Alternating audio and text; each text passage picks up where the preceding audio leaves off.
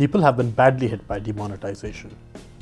We are told that this is a temporary or small inconvenience for the service of the nation for a bigger cause, that is, the Prime Minister's fight against black money. We were told that with demonetisation, rupees 3 to 4 lakh crore of black money would be destroyed. The RBI could then reissue this money for social welfare. All this proved to be total speculation. 97% of all the money has come back to the banks. With only 3% to go and people still exchanging old currency at RBI, it looks like very little or no black money will be destroyed. While the government was expecting rupees 4 lakh crore or so to turn up as black money, it looks like not even 10% of this is going to be revealed. Was there something wrong with the government's calculations? To understand this, we need to see what exactly black money is and how is it held. So what is black money? Black money is income illegally obtained or not declared for tax purposes. And how is this held? It can be held as cash, it can be held as gold and jewelry, it can be held as land, plots, flats and other immobile property.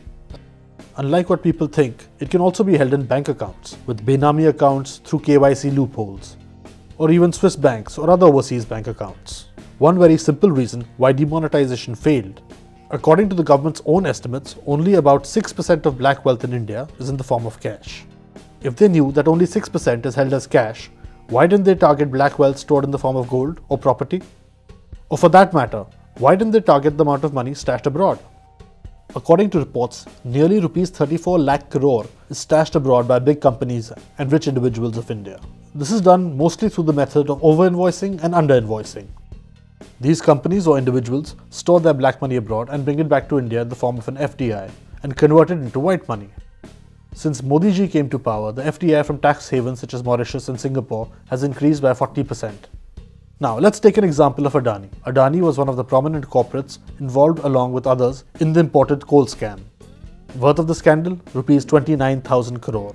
Probing agency, Directorate of Revenue Intelligence. Modus operandi of the scam, over-invoicing of coal imports.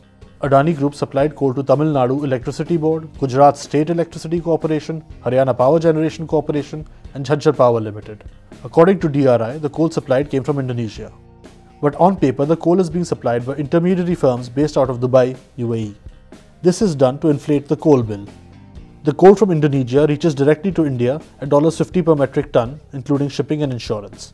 The front company would buy the coal from Indonesia at $50 per metric ton and supply it to Adani power companies at $82 per metric ton, who in turn, showing high cost of coal, would sell this to the state electricity boards at a very high price. Ultimately, the consumers end up paying for the falsely invoiced coal in the form of high electricity charges. The margin made through over-invoicing this coal is parked abroad.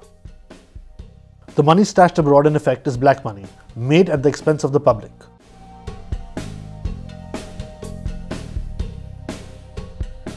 So will Modi ji actually bring back black money from his friends?